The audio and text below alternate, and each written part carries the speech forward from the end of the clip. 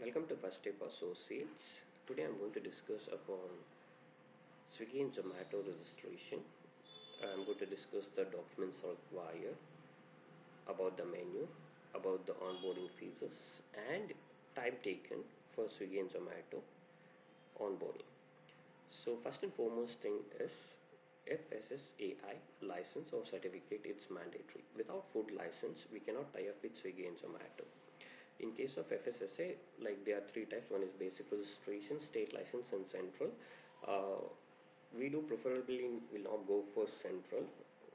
So we do only do this basic registration or state license according to the volume of your business. If your volume of business is less than 12 lakhs, it's better to go with basic registration. If your volume of business is more than 12 lakhs in a year, you need to go for the state license. Basic registration, it's more suitable for cloud kitchens and home based foods. And state license, like any kind of restaurants and cafes whose uh, space area is more than 500 600 square feet, those people are better to go for state license. So in case of individual, PAN card, Aadhaar card, bank account details, email address, phone number, GPS location of the pickup point or restaurant coordinates, we call it as that one, and bank account details we need it. See, when it comes to veg and non-veg, basic FSSI or state license, it's more than enough to tie up with Swiggy and Zomato.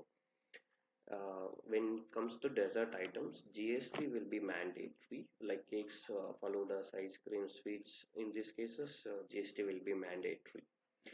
Without GST, we cannot tie up for dessert items.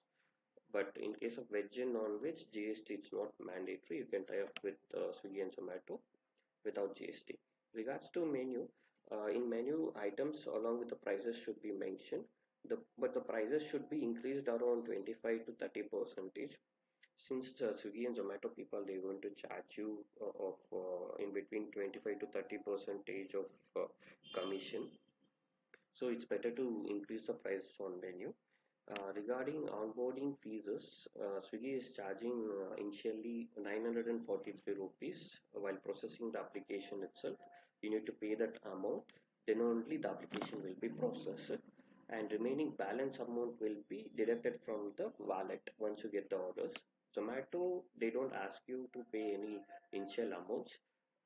Directly, they're going to deduct the onboarding fees on the wallet. I mean, once you receive the orders, it will be deducted from the wallet.